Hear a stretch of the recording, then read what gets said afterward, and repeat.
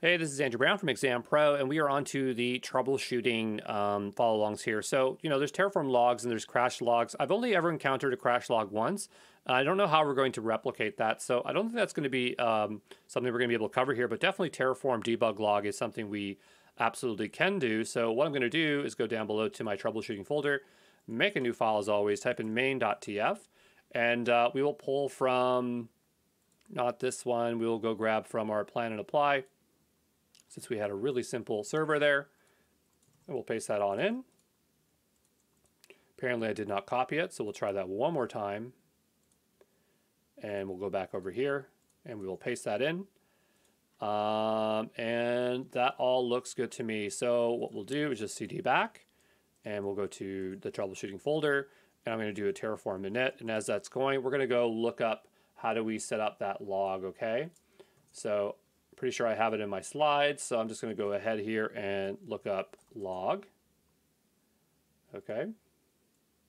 It's really great when I always have the code on hand here. And so the idea is that through the tf log, we're going to set an environment variable, and we'll set it to trace so we can get a lot more information, okay? So what I'll do here is I will go and I'm going to set it when we do the Terraform apply. So I'll just say tf log equals trace, and we will then do the Terraform apply, and hopefully we should get a lot more information. Already you can see that we're getting a lot of stuff. See all these traces and debugs as we normally wouldn't get them. We might want to dump all this data to somewhere, so maybe that's something else that we can do. I'm just going to say no for the moment here. And let's go ahead and try to set a file here. So we'll just say tf log path. And I don't know if it would take a relative path. So yeah, let's give it a try. Let's see if we can give it a relative path and just say terraform.log. So I want to see if we can get it to log right in this folder here. And it did. That's nice. Okay. And so again, I'm just going to type no. And if we open that up, there's all our logs. Okay, so, it's not that complicated. You can also separate the logging. So they have the tf log core and the tf log provider.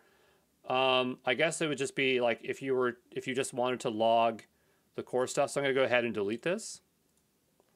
So let's say you're trying to debug the provider. I guess you could just go here and type in provider. It might not log anything. I don't know. We'll just hit enter here and we'll see if we get any output.